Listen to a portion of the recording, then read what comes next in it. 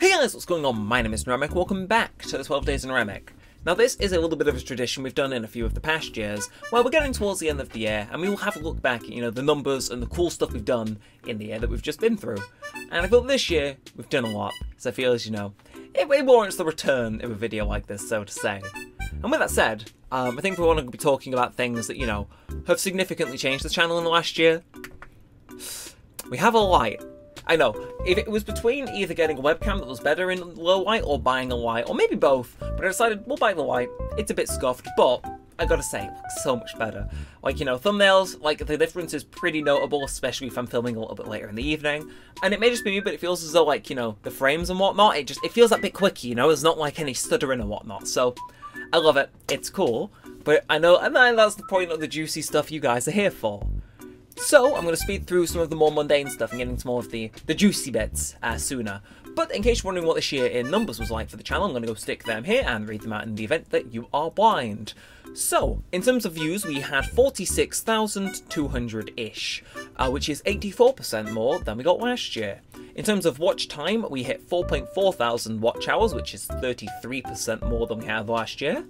And we had 308 new subscribers to the channel, which is 161% more than we had last year. So, yeah, green arrows all around, and those percentages are if the lowest we have is only up by a third, I think we're doing something good, wouldn't you agree?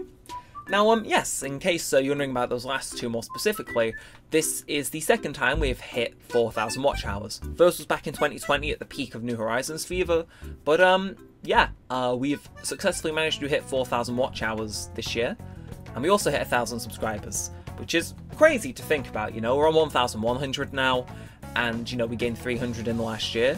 It's just 12 months ago, we were probably just closing in on 800, or maybe we just passed it. So to now be at 1,100, it's we're almost at the point now where we are just on average gaining a subscriber a day, which is ugh. But yeah, no, with all those combined together, it did mean that we were able to be monetized. Now, I know a few of you are probably very interested in stuff, so I'm going to be sticking stuff here. But if you're wondering, we got monetized on the 1st of November, which means for roughly about 2 months or so worth of being monetized, we have earned a grand total of £19.79. Now, I believe one of those was from a super chat from a Halloween live stream I did, technically before ads went live, but generally within just under 2 months, shall we say, £19.79, which to me isn't too bad. I've been doing this anyway, just to be able to have that extra bit of money there. It's cool. I had to spell out some scary forms, but it's cool. In the event you're wondering the more specific stuff about the raw numbers, apparently for every 1,000 views I gain, I earn 41p, which seems kind of low. I think that might just be because I got monetized recently, or maybe it's the type of content. Either way, for every 1,000 views, I'm getting 41p, which I think that's real money instead of that's after YouTube take their cut or whatnot.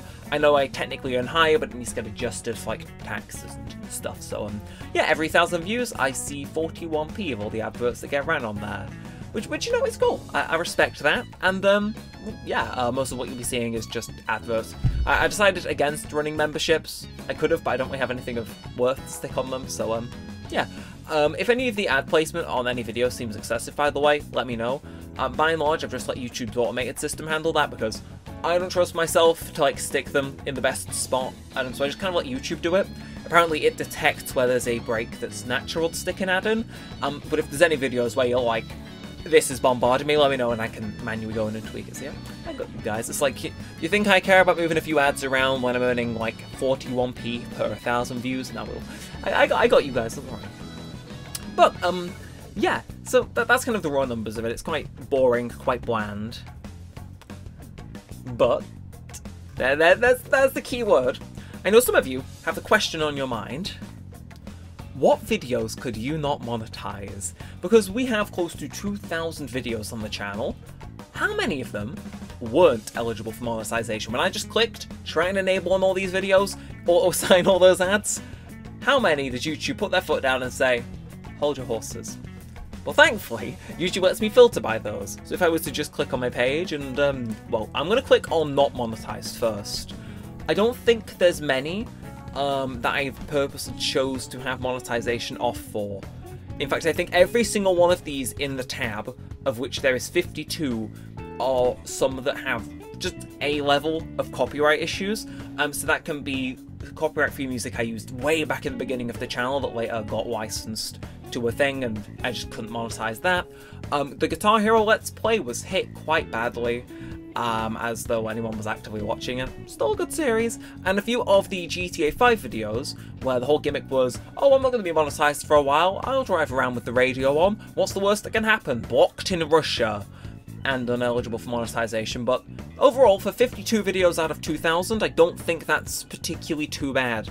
I think the one that stings the most to me is probably the Sonic Frontiers finale, and then the finale to Sonic Unleashed DLC, and the review of Sonic Unleashed.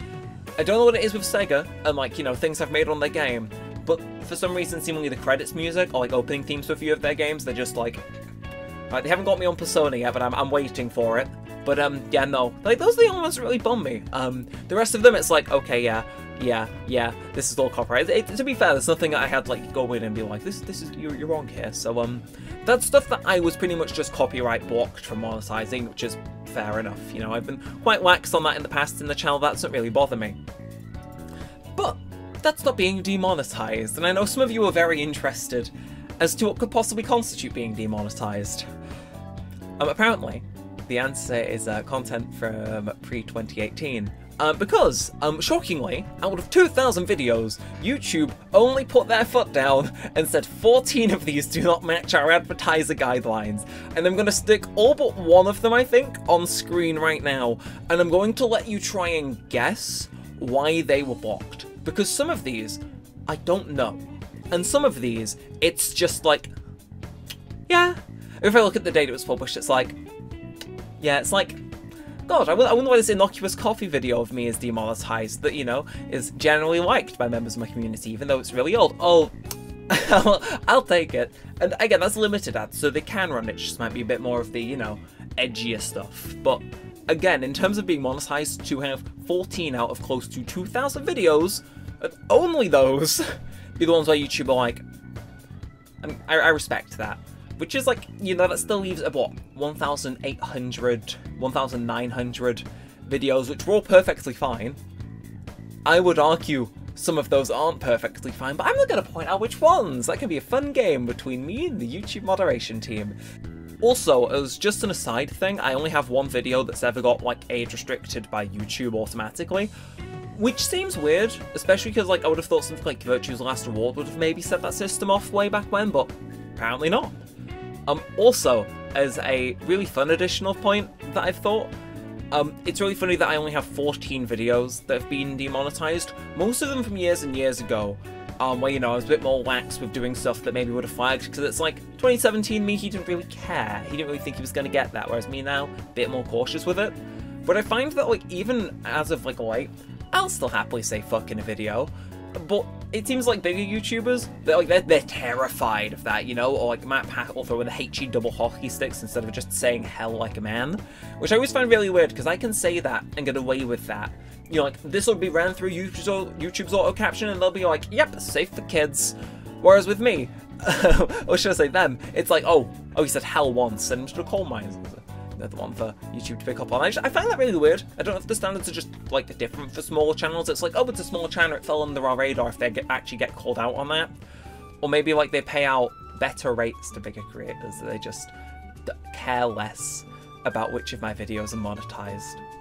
Unless it's Coffee with Naremic, apparently. That one they just had it out for. I also want to give a quick mention to Naremic 2. This year, despite having, I'd argue, somehow a worse upload schedule than last year, most of which were not on brand with what the channel was meant to be at all, which did insanely well. In fact, my best performing video of the year is something I spat out at the end of January, delayed by a month, mind you, talking about Pocket Camp. Like, Naremic 2 is insane. The fact that that is also eligible for monetization if it were to get 1,000 subs out of nowhere is very weird to me, but in a way it's really funny. Do keep your eyes peeled for that though, because I am desperately trying to work to get possibly 2 end-of-year videos out on that, which you might think is insane, given there's like a week left in the year, but I know those of you that have been with the channel a while know just how very possible that is for me to pull off, so keep your eyes peeled for that little bit of a teaser. But I think to kind of round this video out, I just want to say I'm like really thankful to be in this position to make a video multiple times, and every time, you know, I'm saying thank you, but the thing I'm saying thank you for has just increased, and it's never gone down. And there's it sounds bad, but there's never been a video where I've gone thank you regardless, even though this year was substantially worse. We haven't had to do that.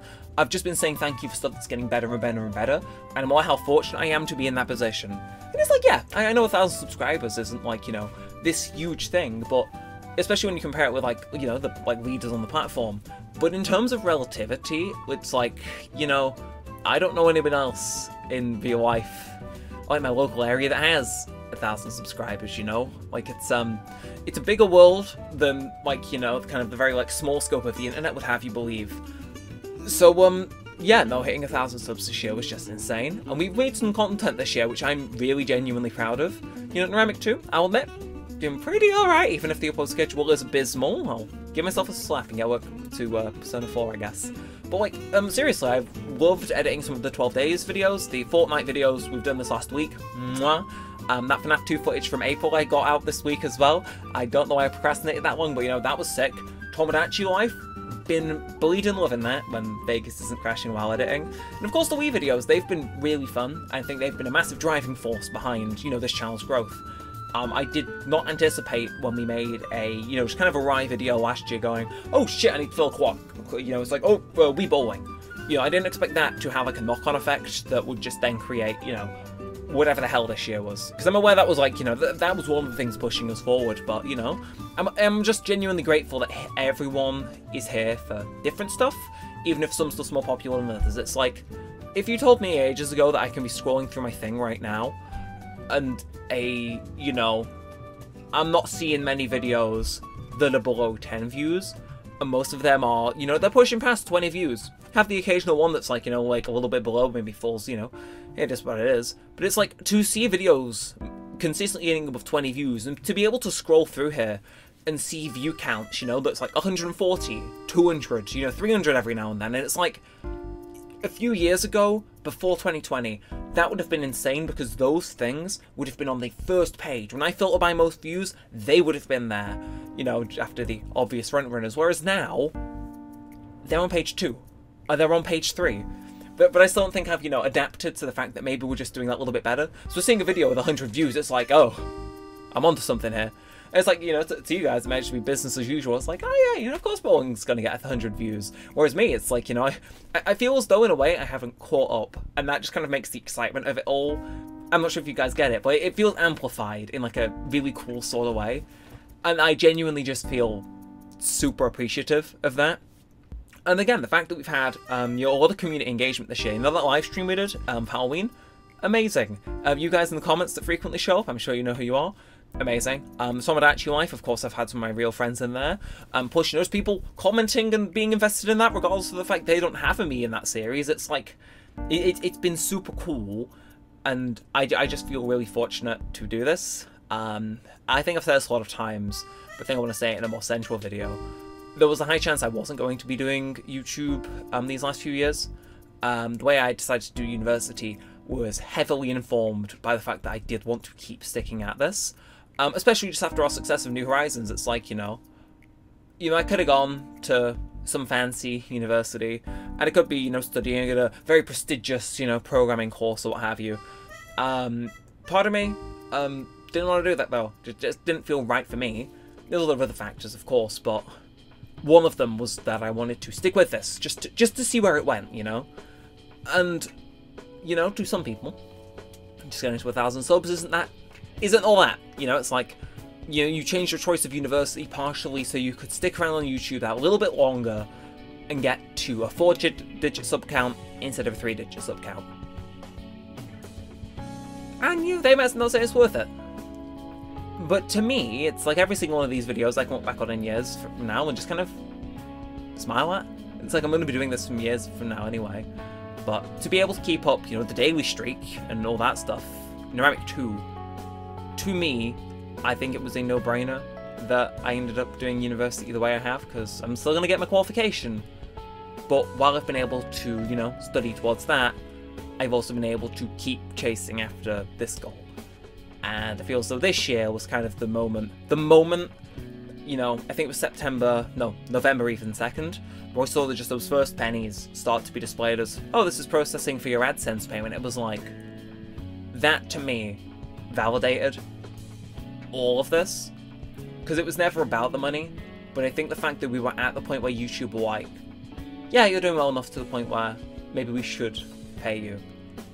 I think, you know, that to me, especially after a bunch of years, especially in high school, like kids are cruel, and like if you're in high school and you have a YouTube channel, you might be able to relate to this. After years of getting grief for being a, you know, the cringe game Minecrafty YouTuber kid, to see that being validated, even if it was by like 5p or whatever it was, is really cool. Maybe not to everyone, but to me, just know it means the absolute effing world. And yeah, try and keep this upward streak going as long as I can. Well, you know how it is. And yeah, I do not know what the upcoming year will hold. I will probably be moving house, so say farewells to this very iconic backdrop. I deeply apologise about the fact that the lighting hasn't been stellar this year. It is how it is. But yeah, I don't know what this year holds. Well, should I say the year to come holds. But I will do my damnedest to make sure I'm able to stick at this. You know, if I gotta move, find a place where recording isn't gonna get me any noise complaints or funny looks or whatnot. And we just keep at it. And maybe we have to formally break the streak because, you know, I'm moving. But I like to think next year I'm able to make another one of these. And maybe we haven't uploaded as many videos as we have this year, or whatnot. But I like to think that I'm able to upload one of these and say, you know what? I've got a job, I've moved house, and I'm still doing this. And that's what I'm chuffed about. And you know what? So be it. Maybe I'm rambling, but yeah. Absolutely amazing year. Hope to have an amazing year next year and still be able to keep this frequently after I graduate and go out into the world for reals this time. So yeah. Thank you once again for your insane support. Genuinely means the world, even if it doesn't seem like it's all that much. It does. And until next time, with all that said and all that aside, thanks for watching, guys. My name has been Naramic, and peace out.